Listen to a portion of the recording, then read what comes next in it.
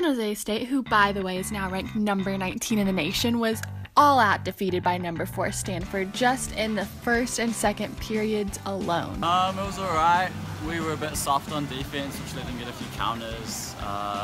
Personally, I wasn't pressing the wings at times, and a few other guys weren't, but that's okay. The Cardinal came out on a 7-0 run, 3 of which were scored off the penalty shots. Freshman driver Justin Pickering was one of 5 Spartans to score a goal.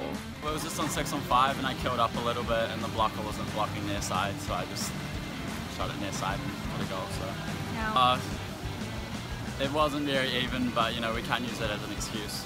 You know, we still got to play hard and play fast, and we can't control that. Whatever the ref says, so we just got to play the game and not let that affect how we play. So it's good that we're finally ranked, but you know, we're pushing for that top 10. So hopefully we can get a few big wins over the next few weeks in conference and games like that, and push up the rankings. So That's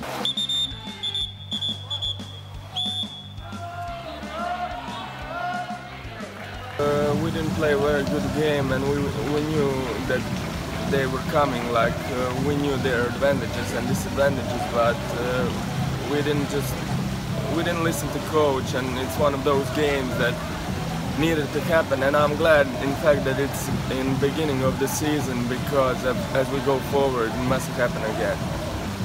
I don't understand some of the calls from the referees, but that's not, you know, that's not an excuse. I played a bad game, and it won't happen again. I'll be ready next time. Step 4. Down here, step 5. Down here, go foul, go foul. Still go foul.